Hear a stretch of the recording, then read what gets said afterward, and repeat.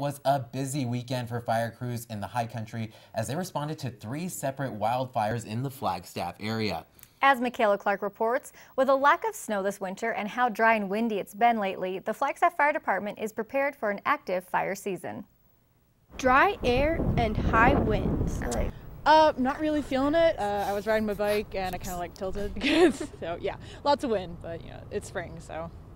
And with basically no snow to speak of, the risk of wildfire is rising. It's scary to think about how it could get worse in the next couple of months.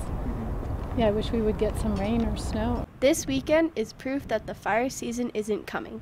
It's here. The Flagstaff Fire Department responded to 3 wildfires in the last few days. All 3 seem to have been human-caused.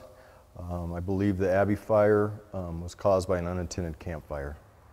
The Abbey fire, which sent a huge plume of smoke into the air Sunday, was the most significant this weekend. Due to the high winds and the dry conditions that we currently have, that fire grew very rapidly and grew to about a 30-acre fire. Although the Abbey fire was the largest, it wasn't the most threatening. You can hear the charred grass crunch beneath your feet here at the side of the Moritz fire.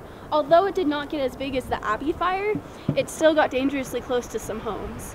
Though the causes of all 3 fires are under investigation, crews want to remind the public that campfires and open burning is not allowed within Flagstaff city limits. If you have something in your backyard, it has to be covered, like a chimenea or some sort of screen covering over it to keep the embers and ashes from getting away and spotting. It's no secret that Flagstaff saw an unusually dry winter. Now add even drier air and high spring winds, and conditions are perfect for a blaze.